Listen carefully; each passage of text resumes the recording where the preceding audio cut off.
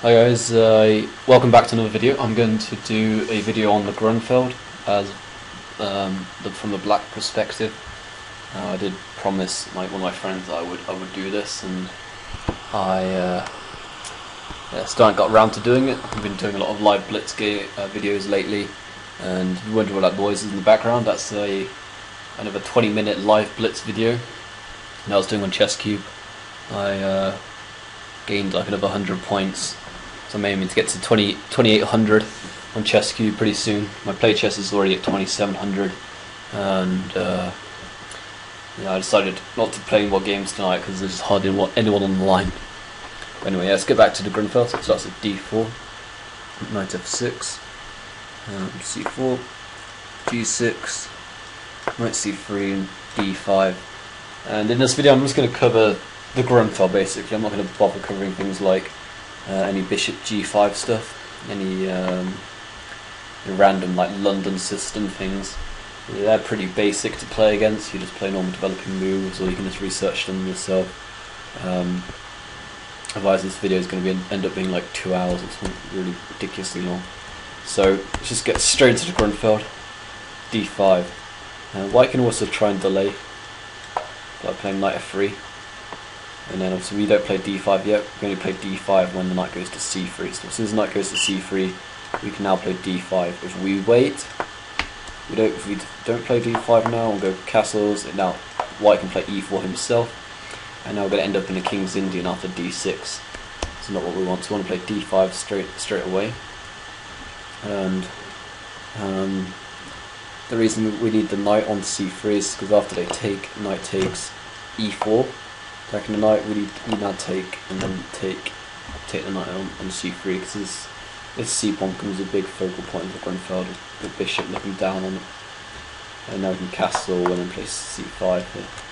And this is the reason trying to delay by playing this knight f3 move first before knight c3 is not so good, because it really limits white's options.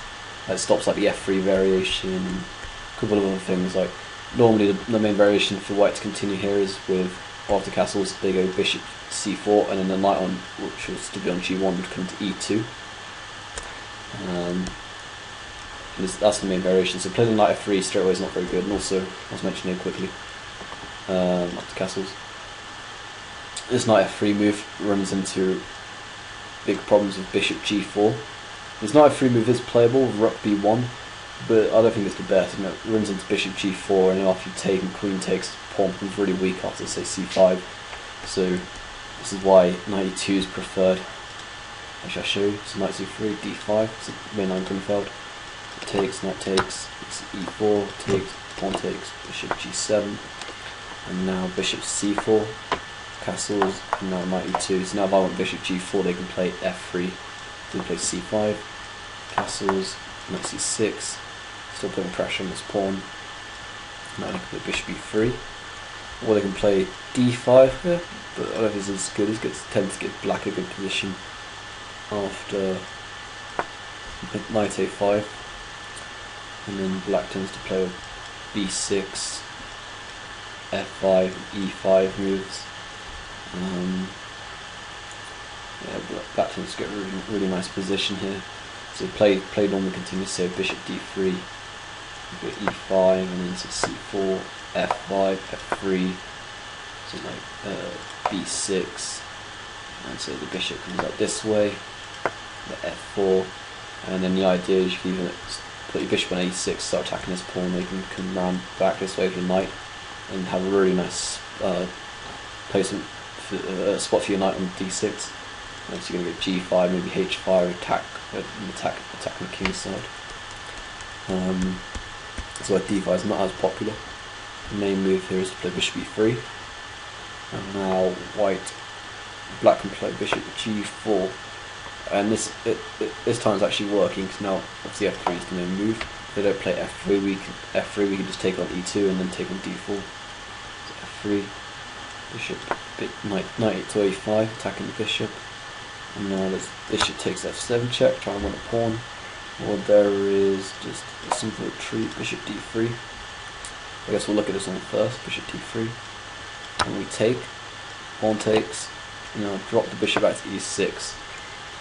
And okay, so now white sacrifices the exchange of d5. So whenever you finish, you get on the king side, like say for example, Grunfeld, King's Indian, Dragon. The bishop on g7 always tends to be your best minor piece, and so white's always very happy to try to trade it off. So white would, if they didn't play d4 here, they might try something like queen d2, bishop h6. So if you go queen d2 here, it's not going to be as good, because now knight c4 problems. You have to take the knight, bishop takes, and they're already threatening to take the knight and then take on d4. This is not what, and also black has the bishop pair here, doing very well. So we play d5, and now bishop takes a1. So best move, queen takes a1. And white does get a lot of counterplay. They're threatening bishop h6 themselves with checkmate, and also attacking the rook, and also attacking the bishop. It's a clever move black can play here. Is just f6, because now if pawn takes bishop, we can capture on d3, and so white would play bishop h6 here. First attacking the rook, we can put our rook on e8. There's still a pin on the bishop, and there's a couple of moves here. If they go bishop b5, we just drop our bishop back as well. Say they try to protect the bishop with queen d4, we just drop our bishop back to f7, bishop b5, now e5, and yeah, this is a good move. So save the exchange and say queen f2, rook e7, and if they go for this position, so just king h1, just when the king out of the firing line, if any queen checks. Also, you've got to be careful. They try bishop b5 here. Very careful with these queen checks, winning the bishop potentially. So I don't think it's working here, because knight d4, and then this is on pre, this is on pre.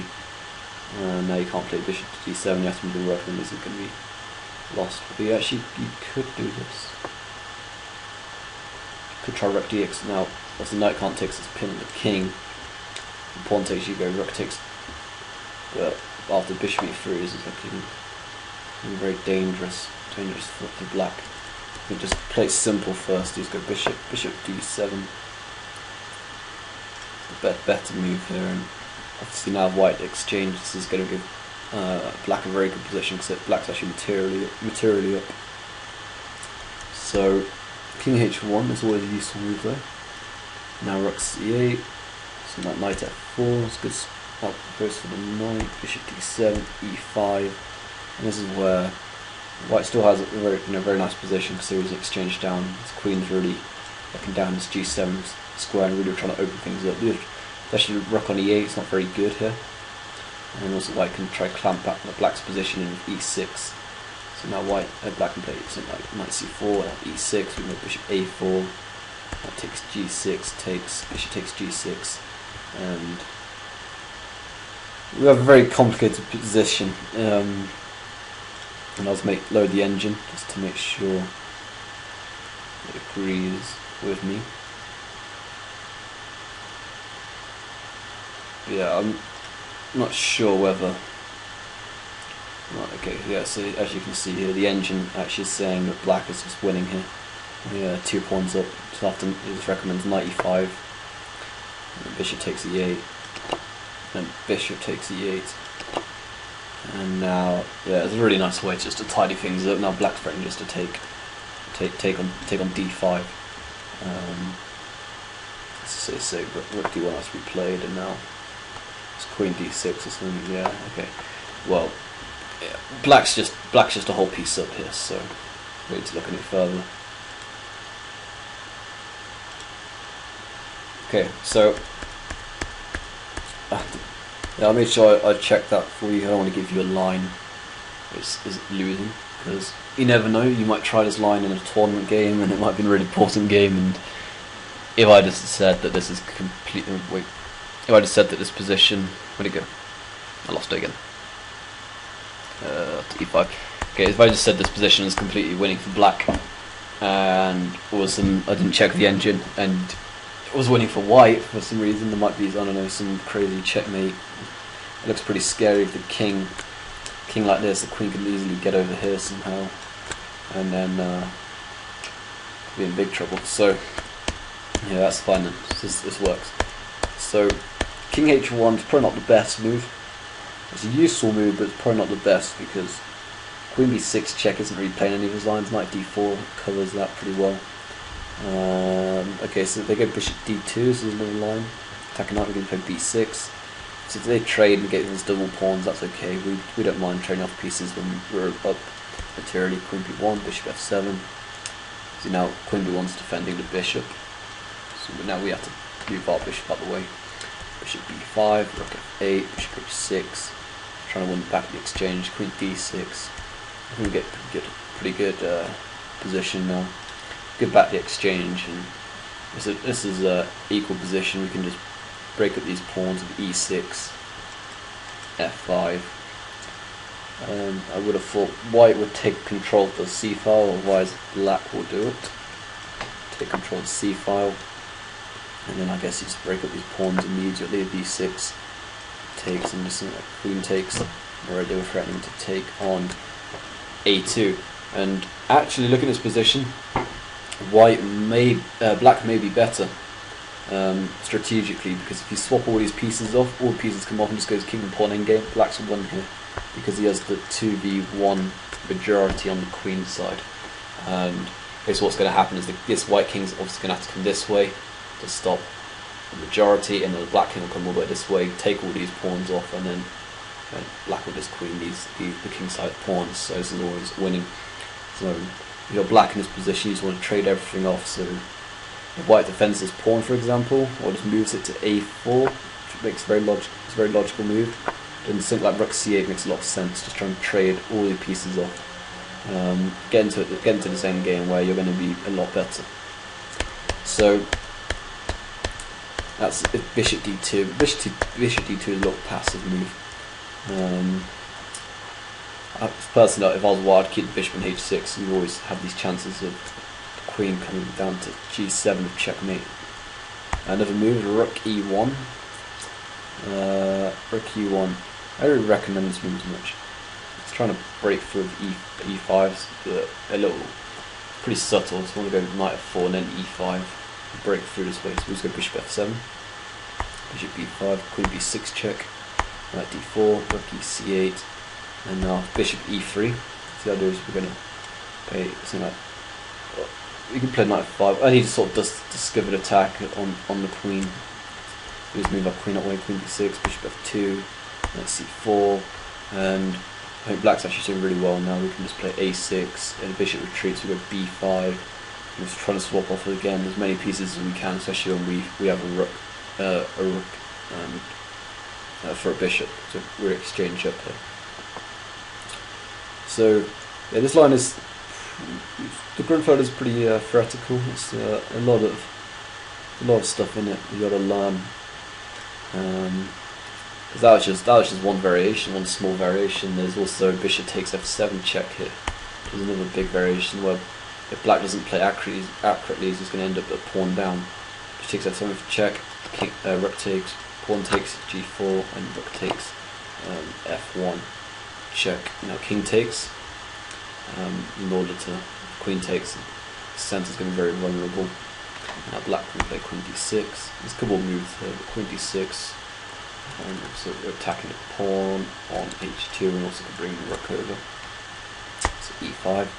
Now we can play queen d5. Bishop f2. So bishop f2 is a nice move. So knight c4 is looking dangerous, attacking the bishop. Bishop might move, and rook going to be flying across. There might be checks on e3. So okay, so bishop f2, now rook d8. Trying to put as much pressure on this d4 pawn as possible. That's what Grunfeld players do a lot. Now queen c4. So now black's threatening to take here, and there's a pin on the queen. Queen b2. And now bishop h6. So the moment before, his bishop was sort of hitting a dead end. Now it's found new life here. It's stopping any rook coming to c1. It can also come around the back. Say you wanted to play rook f8, and then bishop can come to e3 and pin against against the king. So I can play h4 here, try to play g5, and so rook f8, g5, and now something like even queen d3 is a pretty good move here. I'm pretty sure queen d3 works. Let's have a look. See what good old Fritzy says. A slight advantage for white. Okay, so it's just saying +1, which pretty much means it's just because white's a pawn up, that's why. And a slight advantage to white. It takes knight c4, queen c1, queen f5. Takes. So let's go through this really quick.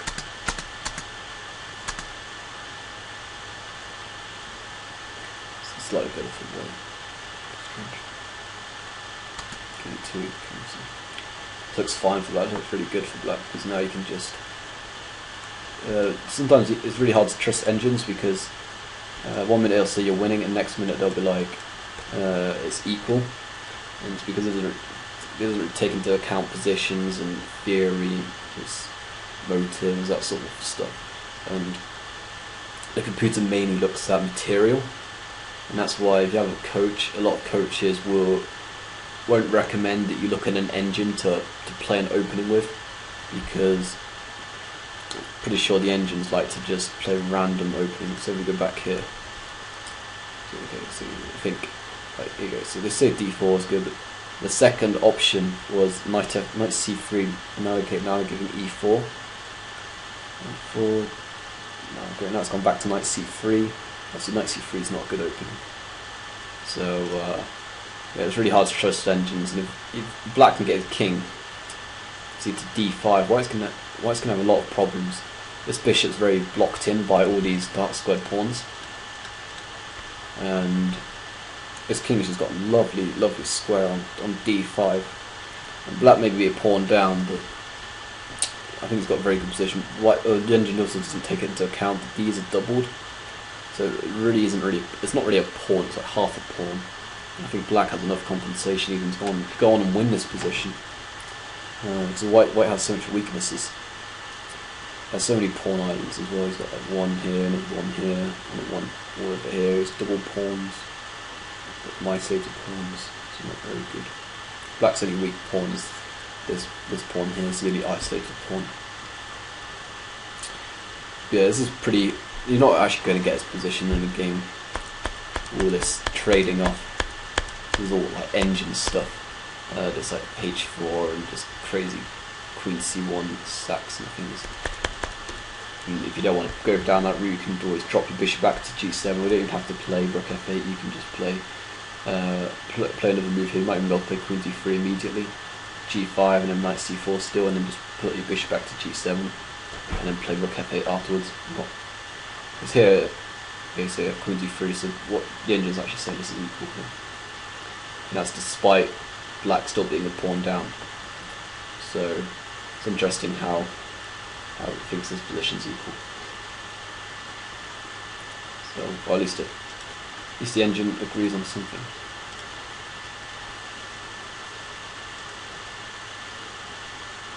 Okay, so we just covered the main lines, and now I'm going to briefly cover all the sort of minor lines and anti-Grunfelds and things. Most of them are pretty easy to play, just developing moves. Yeah, let's go and cover the knight f3 line. It's because a lot of people might try playing knight f3 first. They might play knight f3 on move 1 before you can go in d4 and transpose it into a Grunfeld. So here, white plays bishop e2, c5, rook b1, and now white gets his rook off this dangerous diagonal. So he takes d4, so he takes d4, queen a5 check, and now bishop d2. This is sacking the pawn. You can play queen d2 as well. Queen takes, bishop takes, and b6, and now black's just going to try to attack these central pawns. Castle, bishop e7, d5, bishop a6. So now this bishop's really strong, and now we're going to swap off these bishops, and then you can play f5 here, or you can go rook a c8. I might play rook a c8 first, and The reason this is not very popular to play queen d2 is because white just doesn't get anything out of the game. When you play white, you're supposed to be looking to use your advantage of having the first move and trying to actually go and win the game. And here, white has nothing. And actually, I would prefer to play black here, because if you swap everything off, once again you have these 2 pawns against the 1. So in an endgame, this king and pawn endgame, white has lost here. So this is why I wouldn't mind having black, especially when black's move. We've got a rook on c8. Obviously, white doesn't want us to double on the c file, and start coming to rook c4, attacking this pawn and doubling, having complete control. So they're going to also put a rook on the c file, and now it's just going to get pretty tense. Basically, what's going to happen is white's probably going to end up taking. We'll capture, and then they'll go rook c1, and all the rooks are going to get swapped off on the c file, and then we can just try swap off the minor pieces, and black's going to get a really good position. At least equality, if not even a chance to win. So this is why bishop d2 is preferred here. It makes it, because this pawn is a little bit of like a poison pawn. It's very dangerous to take it. But as long as you know fear, you should be fine. So castles, bishop g4, bishop g5. So now both these pawns are under attack. And then play h6. Bishop goes back to e3. It's actually not good to take on e7. We just go rook e8. So takes on e7. So rook e8, and rook takes b7, knight c6, bishop c5. We take on e4. So this is not so good for white. So the bishop goes back. Now we play knight c6, d5, bishop takes f3, bishop takes f3, knight e5, rook takes b7. So far things are level material wise. Black's also threatening to take on e7, e6, and then they tend to take on e6. Queen takes e6, and rook takes a7, and yeah, this tends to end up in a draw. These sort of positions. White's a pawn up, but this is drawn. As long as you play with good play. If they try to play d6 instead, trying to promote, actually it's going to lead to problems for white, because if black starts getting this pawn going, he's just got past pawn. Where white has 1-2, but going to stick a rook behind it, and it's really hard for them to actually promote this pawn, especially when you've got connected rooks on the back rank, and very strong knight on this square, and our pawn's pretty fast. We've got a rook behind it, and the queen can just drop back somewhere, and yeah, it's going all the way. So once again, white is not really getting much out of these positions. This is why knight f3 is not the best, and that's why bishop c4 is preferred here. So I'll take a look at some other lines. Okay, so they don't have to take on d5. They can play stuff like okay, well, knight f3 is a move that's delaying things, and bishop g7, queen b3. So the Russian variation.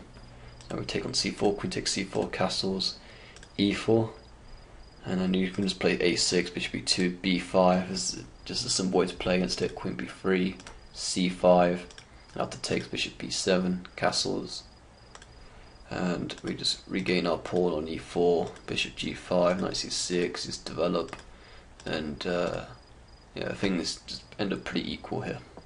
All the pieces are going to come off. Stick a rook on d8, and already both these pawns are on pre from the queen and bishop. So that's a quick line I'd recommend. It's in Russian variation. That's also pretty popular, so you might get that in a couple of games. What else can they play here? Well, they can obviously play c takes d5 and go back into main Grunfeld. You can play bishop f4, castles, rook c1. Then you just take and play bishop g4. Start attacking this d4 pawn. So knight h5, bishop e3. Take on f3, g takes f3, e5, and yeah, I really like black's position now. He's got his double pawns, and if white can play queen queen to h4. And there's nowhere to put this king. Obviously this rook's already moved, not going to castle queenside. We can't castle queenside now anyway. You try castle kingside, you know this queen's already coming in and it's looking very risky. So bishop f4 is not really a good line to try to get anything out of either. Anything out of the game. But another alternative is bishop g5, and this is the line I was recommending, the simple line I was recommending as white to play against the Grunfeld. Now knight e4, take on d5, take on g5, take on g5, e6. Now the idea now is we're going to win back our pawn because the knight has to retreat. Knight moves back, we take on d5, e3 castles, bishop e2. In my video I recommend bishop d3, it's slightly more aggressive.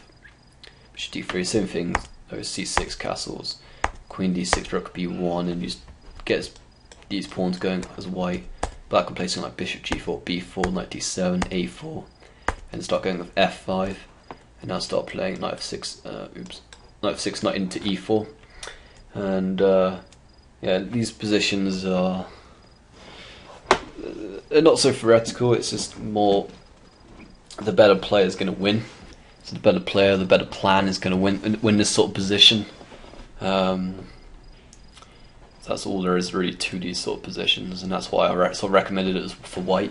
You take, if you don't know much theory, that much time to learn theory, especially against something like the Grunfeld, where the black players going to be pretty well prepared. Then this line as a white could be pretty useful because it's just a pretty straightforward plan. Play b4 and a4 and b5 and just try to attack on the queen side, and you've got a pretty solid position. So it is hard for black to actually break through. So I'm just trying to think of other lines. I think you can play g6, d5. Pretty sure there's an f3 line you can play at some point. I can't remember where it is. You can play f3 now. Okay, so f3. If you're a Grunfeld player, you play d5. So knight takes e4 and then knight b6. This is another way to play Grunfeld. There's no knight on c3. You always put your knight back on b6. Knight c3, bishop g7, bishop e3, castles, queen d2, knight c6, castles queenside. So this is quite an aggressive system for white. It's like a Yugoslav attack. And you're going to go g4, h4, h5, and put the bishop in h6. And yeah, it's really aggressive. So now black counters with f5. And a lot of players that have this like having this sort of structure in the center do not like it being challenged at all. And often they'll try play not so great moves just to keep it intact. But now after something like this is not very good because already black can start playing some moves like bishop e4, bishop e6, knight b4, and then something like c6 and get a really nice outpost for knight on d5. So this is a really bad way for white to play. F5, so e4, you can play knight b4 or something first, now knight h3, bishop e6, attacking the pawn, and then say after king b1, you know, you just stick a knight in there, or you can play c6, and I'll probably put a knight in here first because black's going to threaten, white's threatening knight f4 himself, so put knight on d5, now with knight f4 you can either take on f4 if you want, you can take on c3, because tactics on e2, but yeah, it's really your choice. You can take on f4, takes in c6, and I just stick another knight back in there. So this is really solid for black, so no need to fear this. And I remember the other thing I need to cover. It's going to be d5 and not d5. It's g3 here. Bishop g7, knight f3, knight f3, bishop g2. They're all sort of transposed into the same thing. Castles, bishop g2, and yeah, normally black tries to wait as long as possible before playing d5. So now it's going to launch d5, castles, and now against this sort of system, white doesn't really get anything. It's more for solid players. As now black can just play something like c6 and cd, knight c3, and the position becomes very symmetrical. Say after knight eats c6, and there's really not much in the game. And I've seen like international masters playing wicked players, and they've really as white here, and they've really just struggled to even win the game. So I don't know why they tried to choose this. They tried to grind them down eventually, with like a really boring position. Because Grunfeld players supposedly like playing like really aggressive. Hence why I did choose playing Grunfelds. Is sort of takes the sting out of the opening.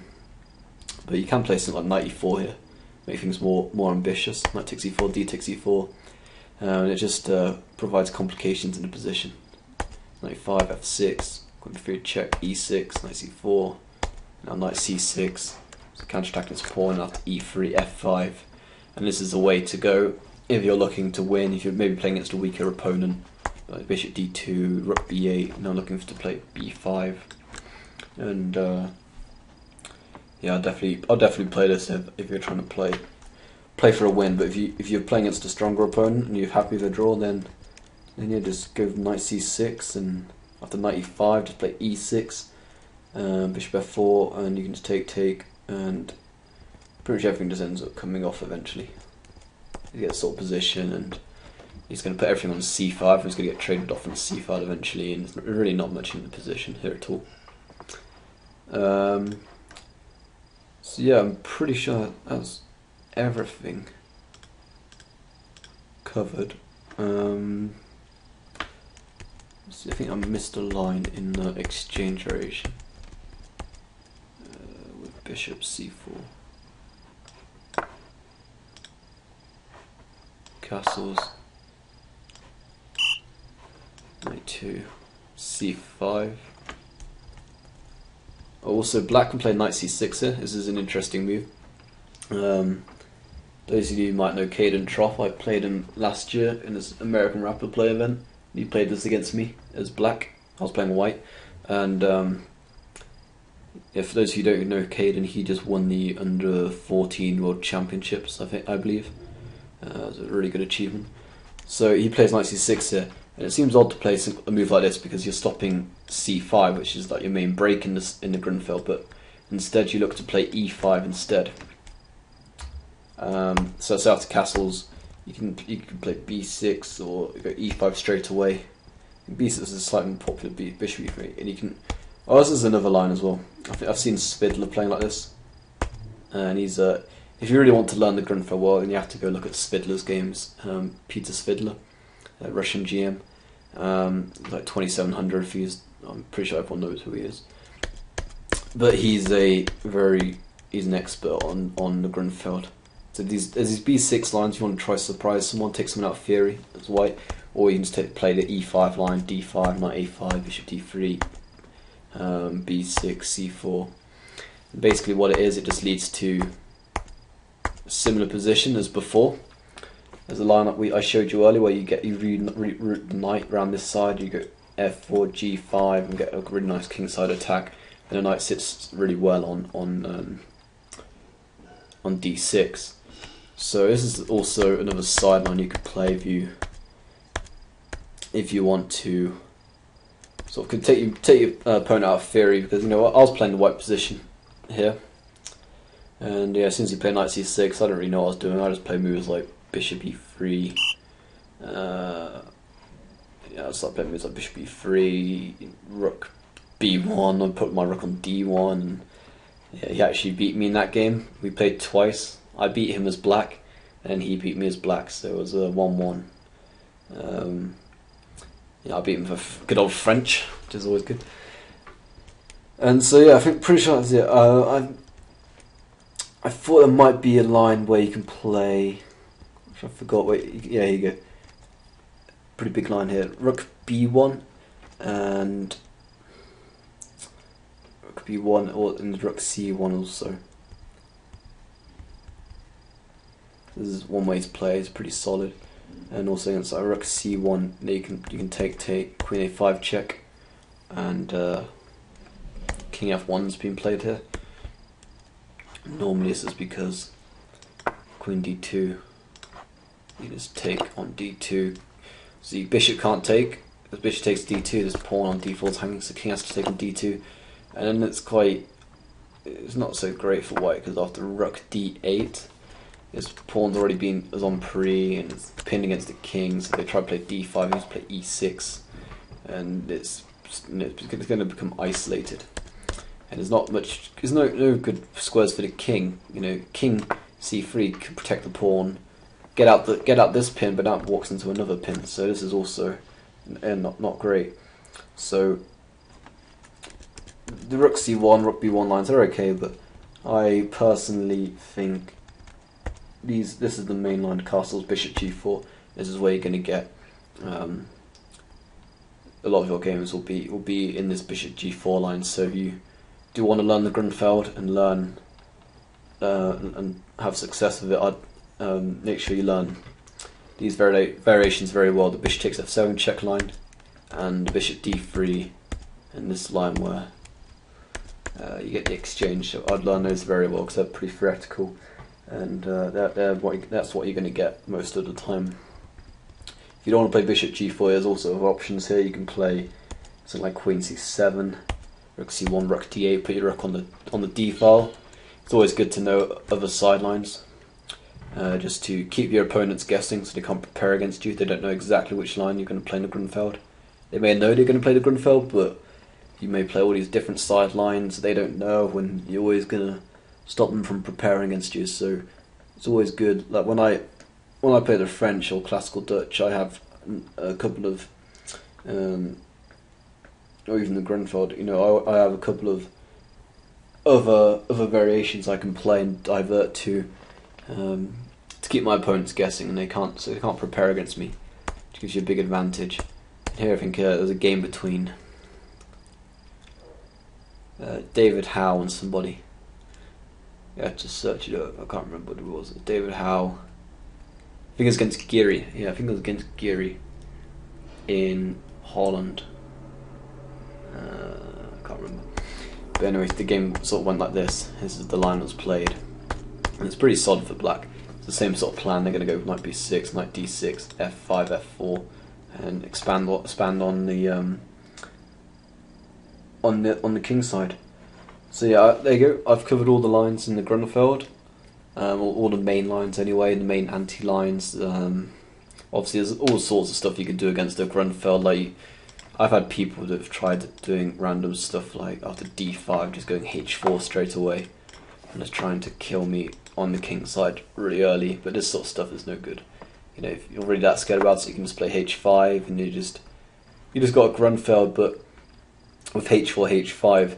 And this actually benefits black because g6 is already well protected, whereas when white castles kingside, they're going to have a really weak pawn here. They don't want to play g3 unless they're going to fianchetto. So a lot of these other sidelines you don't really need to worry about, and yeah, that's it. So I hope you enjoyed the video. If I did miss anything, or you want to know what to play against something, then you just comment, and I can either re-edit the video, or I can just comment in the comments, just telling you what to do basically. So anyway, yeah, thanks for watching, and I'll see you next time.